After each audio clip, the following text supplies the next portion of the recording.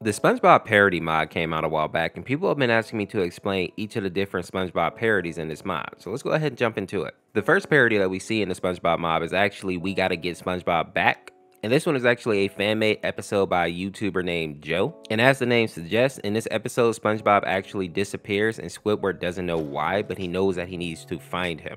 Now, what's interesting about this is that Squidward initially seems to be okay with SpongeBob missing, but then all of a sudden he just starts to panic and knows that he needs to find SpongeBob. In animation, we actually see him run to a 7-Eleven where he punches the cashier and tells him to give him all the money in the cash register while wielding a pistol. If you look in the Friday Night Funkin' mod, you can actually see him holding a pistol in his hand, even though in the mod it kind of looks like a vape or a cigarette or something. Next, we see Squidward steal an ambulance and go around Bikini Bottom, basically getting on the microphone and telling everybody that we need to find SpongeBob. He even manages to get Sandy, Mr. Krabs, and Patrick to help him in this adventure. And when they go to SpongeBob's house to actually find him, they see a blanket is covering what seems to look like SpongeBob's body, but when they take the blanket off, it reveals a portal in the floor. This portal teleports them to a place called Bikini Bottom, where funny enough, Mr. Krabs tells Squidward not to look back, and of course Squidward looks back.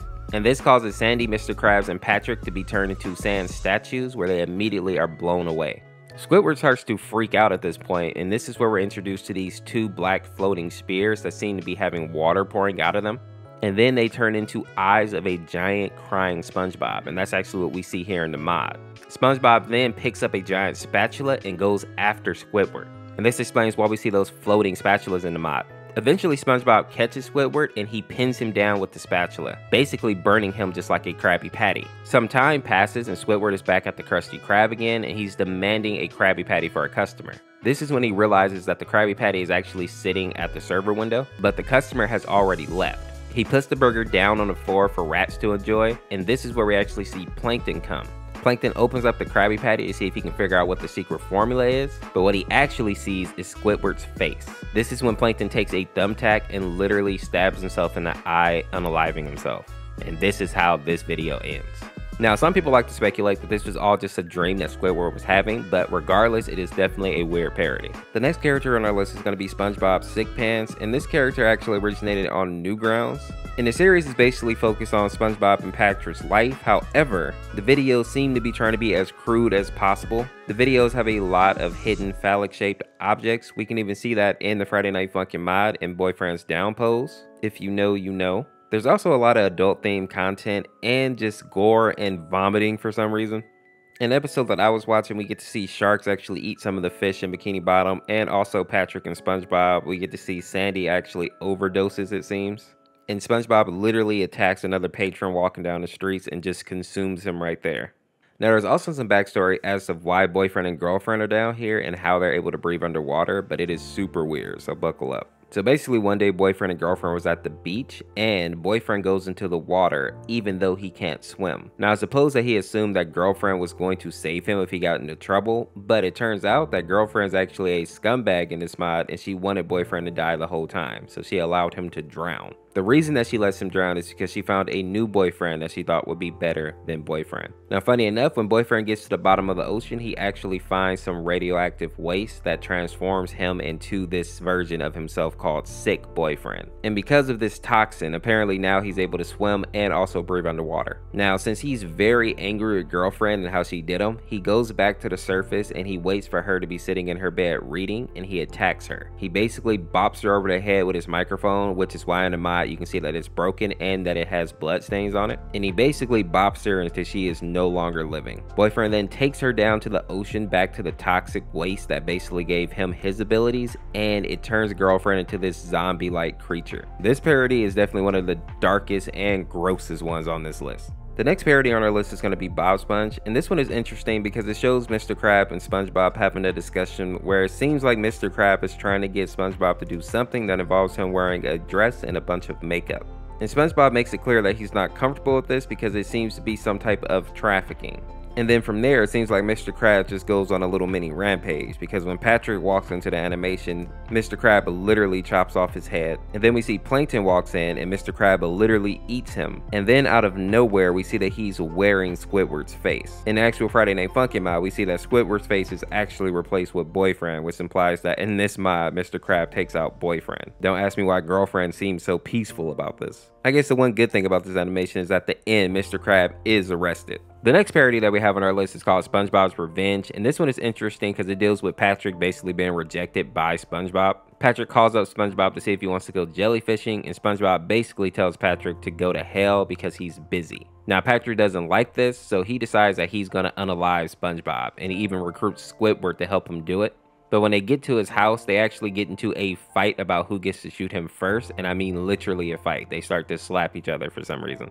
This of course leads Patrick to unalive Squidward with a shotgun, and before he's able to go ahead and take out SpongeBob, SpongeBob pulls out a pistol and unalives Patrick.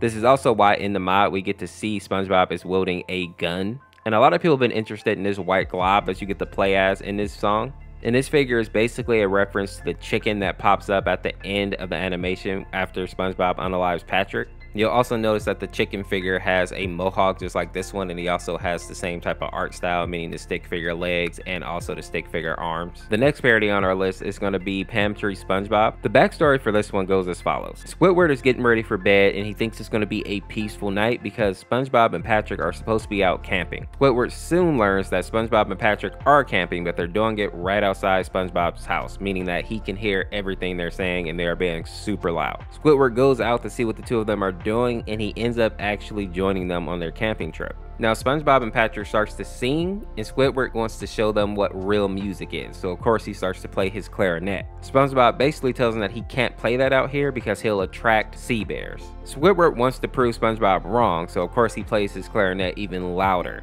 And that's when the sea bear, aka Santiago, rises from the ground and consumes Squidward. The animation ends with Squidward playing his clarinet in this black void. Now for those of you who aren't familiar with Pam Tree's videos, you probably don't know who Santiago is. It's basically just one of the main people that appears in a lot of his videos. He's supposed to be like the main villain, and he has this ability to cross over to multiple dimensions and interact with people. And it seems that SpongeBob characters are usually his favorite victims, but I wouldn't take his character too seriously. I think he's just meant to be kind of funny.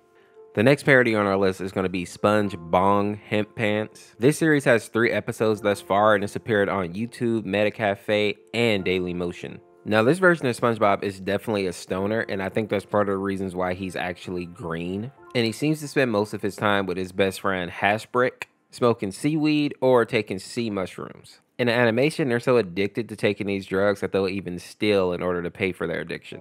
And it seems that the only other thing they really do is play video games, specifically Tony Hawk.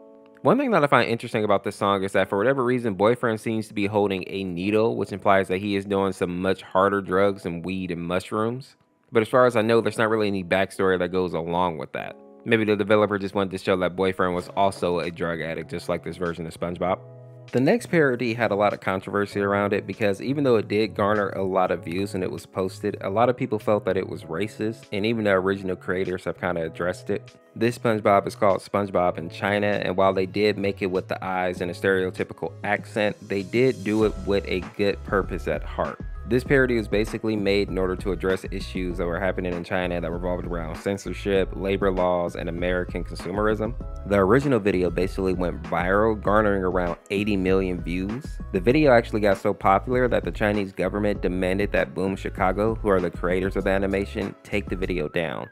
And of course, Boom Chicago declined this, saying that it was their own freedom and their right to be able to make these animations and to get this message out there. This next parody is actually Robot Chicken SpongeBob, and this one is interesting because this is when SpongeBob finally figures out how Krabby Patties are made, and more importantly, what's actually in the Krabby Patties. Now in the actual animation, SpongeBob comes out with a whole carton full of crab pieces, and SpongeBob is upset with Mr. Krabs because Mr. Krabs is basically making these people eat their own kind. And not only do we figure out what the Krabby Patties are made of, but we realize that he's using real tuna in the tuna salad, and we see that Squidward is in the background of this animation eating calamari, and he figures out that that is made of squid. This is basically a super dark parody that deals with cannibalism. If you enjoyed this video, make sure to check out this one where I cover the Mistful Crimson Morning mod, or check out this video where I cover all the scrap characters in the Sonic mod.